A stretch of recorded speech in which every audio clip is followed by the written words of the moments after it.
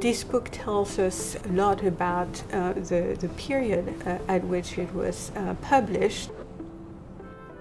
We see a collection of engraved plates, etched plates, depicting men wrestling.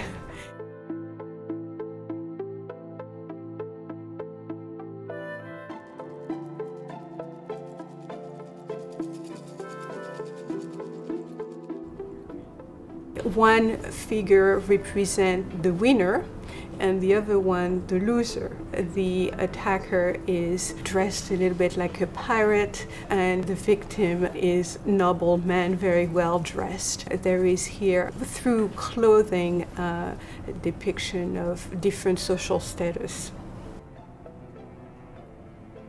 The relationship in this book between image and text is very interesting. At the end of the book, you have text on folded leaves. Usually, this is the reverse which happens in the book. The text is bound regularly and the plates are folded. It's as much as a book, a manual, a wrestling manual, as, you know, an instructive book that you can enjoy for the images.